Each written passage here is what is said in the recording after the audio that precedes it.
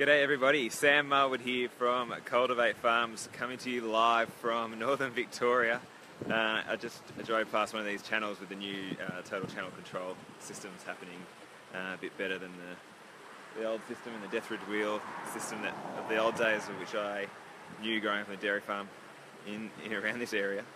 I just want to give an update on how we went with our dairy farms that we, apologies for the noise, that we talked about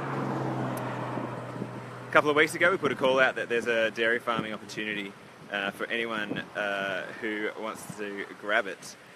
Just caught up with two actually retiring dairy farmers, and they love the concept of what we're doing with Cultivate Farms. They love the idea of supporting a new farming family who need support, financial support to get into the farm, and they're absolutely fine with the idea of investors coming in as well. So it was a really encouraging discussion. It was great to hear what their dreams are for the farm.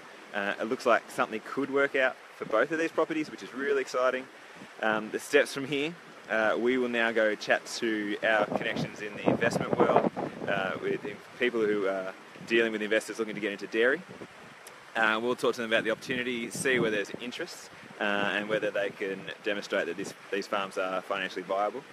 And if it is looking good, we'll just keep moving ahead. We'll get the investors to meet up with the retiring farmers, and then if they're all happy, then it's the process of getting you guys on, picking which aspiring farmer they want to work with them in this partnership, whatever it turns out to be. So it's really exciting. Things are starting to take shape with Cultivate Farms. We appreciate everyone's support.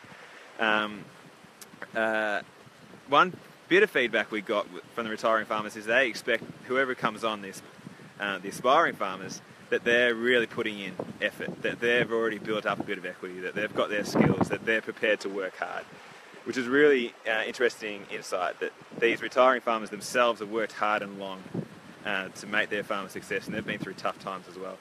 So it's that almost expectation that if they're going to be partnering with aspiring farmers, they want to know that these guys are in it for the long term and for the right reasons. So just maybe some feedback to any of you guys out there looking to become a farmer is that think about what are you doing to get farm ready? How are you going to demonstrate to these retiring farmers that you're the one that they should take on alongside with the investors? So have a think about that. Things are exciting. Appreciate everyone's support. I'm going to start doing more of these videos and just pumping out information and updates on where we're at.